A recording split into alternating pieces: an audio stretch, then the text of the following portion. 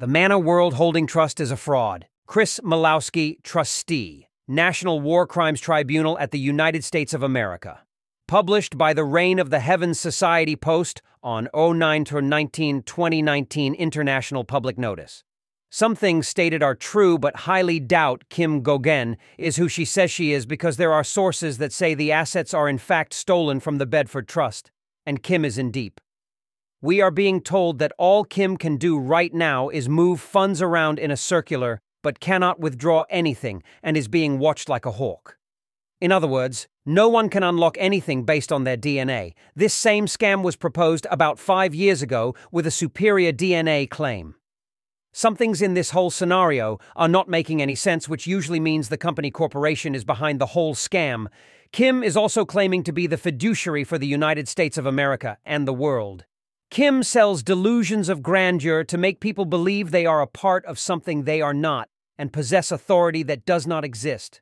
The best thing for people to do is run from the whole story, because none of what people are being told is true as far as the promises are concerned.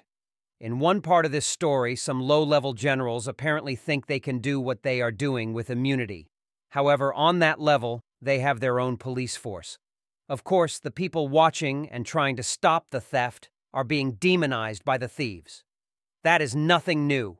Yes, some people claiming to be a part of the deal have contacted the government of the United States of America, wherein the real American nationals know when someone is trying to set us up for a fall.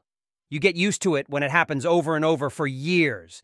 The government of the United States of America has been approached by the military at least 40 times in the last 9 years, and the mission is to delay what you are doing with promises of military backing. The goal is to get you to tell everyone you are working with the military with a promise of a whole lot of money and power. And when nothing happens, the goal is to discredit your word and you are stopped from doing what you are doing. The military gives you a false hope and sense of power and backing when it does not exist. When everything is said and done, the target is ruined and possibly set up for a crime that the military committed, and that usually happens when all else fails. Always keep records and spread those records all over the country to protect yourself. Here is a copy of what they are passing around. Link. No one has signed it. A generic name is given, and me is not defined. There are a bunch of other errors in the writings that people would believe if they did not know better or knew what a legal document is supposed to look like. People are being scammed.